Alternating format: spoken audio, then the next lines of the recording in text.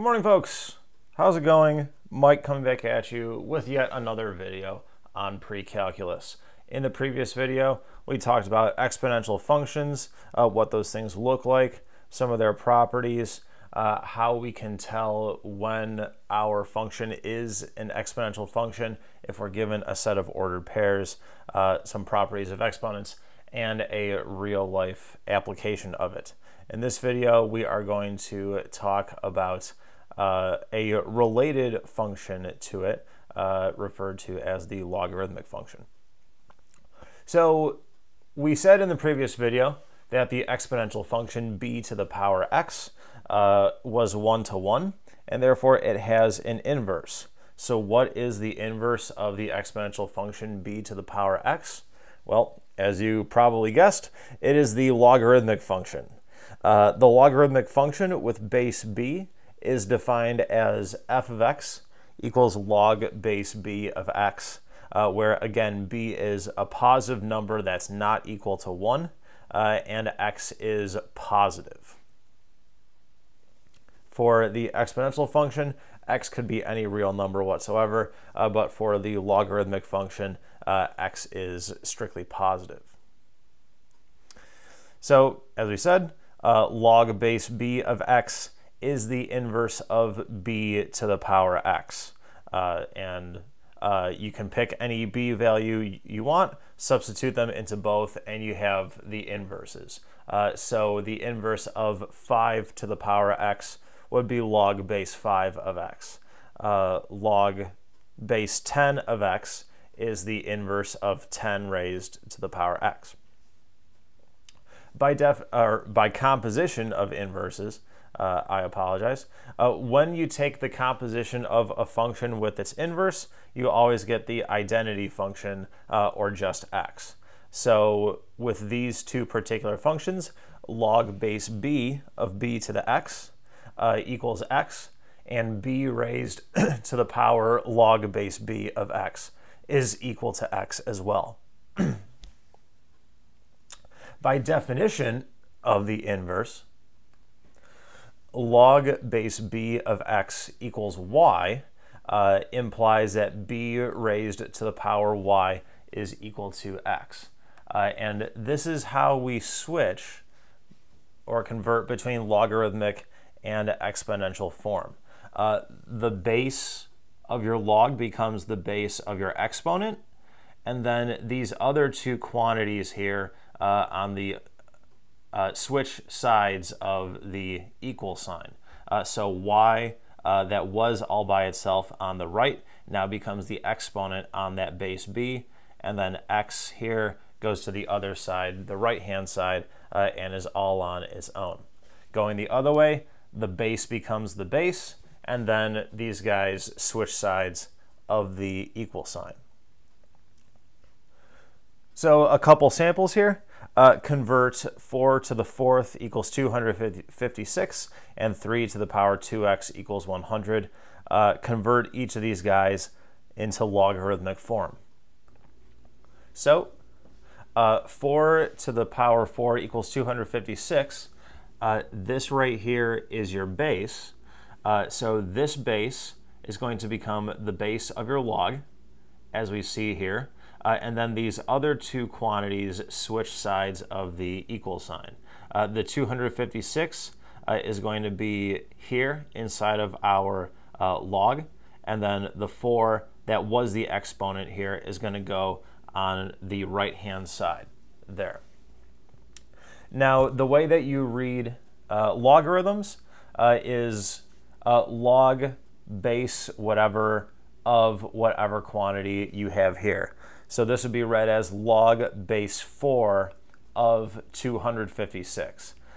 Some people sometimes read it as log of 4 to the power 256. That's not quite how that reads.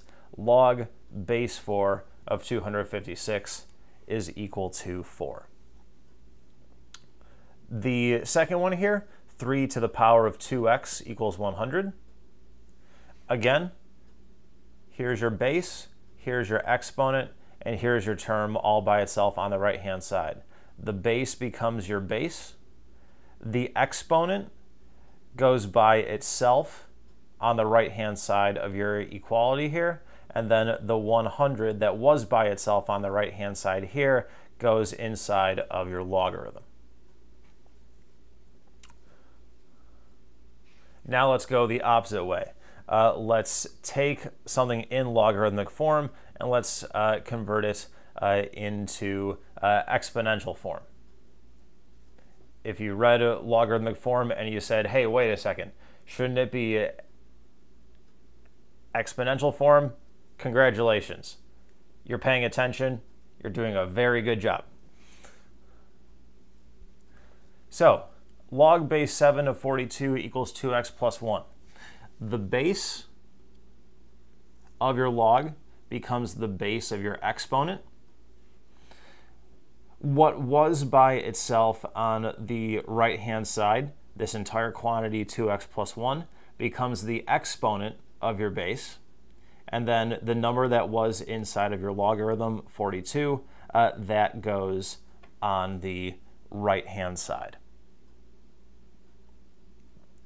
Our second one here, log base 2 of 5x equals 12. Again, base becomes the base. What was inside of our logarithm goes on the right-hand side of the equal sign, and then what was on the right-hand side before becomes the exponent on our base. So 2 to the 12th equals 5x. Some basic common values of the logarithm regardless of our base. Log base b of b is equal to 1, and log base b of 1 is equal to 0. You can check these by converting to exponential form and just realizing that, oh yeah, this makes sense. In exponential form, this first guy here is saying that b raised to the power 1 is equal to b, which we know is true. Any number raised to the first power is just itself. And this guy here is saying b raised to the power 0 is equal to 1, which we also know is true. Any number raised to the power 0 always gives us 1. Like the exponential function, we're going to go through some properties of the logarithmic function. Number one, the domain of the logarithmic function is all positive real numbers, and the range is all real numbers, negative infinity to positive infinity. Now, before we continue on, recall from the previous video that with our exponential function b to the power x, the domain was all real numbers, and the range was all positive real numbers. So we see that the domain of the exponential equals the range of its inverse, the logarithmic. And the range of the exponential is equal to the domain of the inverse function. If you haven't done too much work with the general study of functions and their inverses, this is a general fact that holds true for any function f and its inverse function f inverse. The domain of f will equal the range of f inverse. Again, that's f, reading it as f to the exponent of minus 1. We don't actually want to think of it that way. We don't want to think of it as 1 over f. We just want to think of it as the inverse function. So the domain of f is equal to the range of f inverse. At the same time, the range of f equals the domain of f inverse. So these right here are two general facts that are true for any function f and its inverse. Just something to keep in mind. Continuing on with our properties, the logarithmic function has an x-intercept of 1 and a y-intercept of 0. 3, if b is greater than 1, then the logarithmic function is increasing. We see in that red line here in our sketch of our graph here. If the base is between 0 and 1, then the logarithmic function is decreasing, noted by the blue or gray curve here. And 4, as you can see from our graphs here, the logarithmic function does have a vertical asymptote. That vertical asymptote is the y-axis. Out of all of the logarithmic functions that we could use, there are two that are the most commonly seen and used over the others. And even just between these two, one is far more commonly used than the other one. One of the more commonly used, but not the most commonly used, is known as the common logarithmic function. And it is defined as log base 10 of x, or just log x. So if you don't see a base given in your logarithmic function, then you should assume that the base is 10. The other one, this one is the most commonly used. It's called the natural logarithm, or the natural logarithmic function. This guy is defined as log base e of x, or ln x. More commonly, by far, you'll see it written ln x and not log base e of x. That's just not really something that we do much of anymore. ln x is shorter and nicer to look at.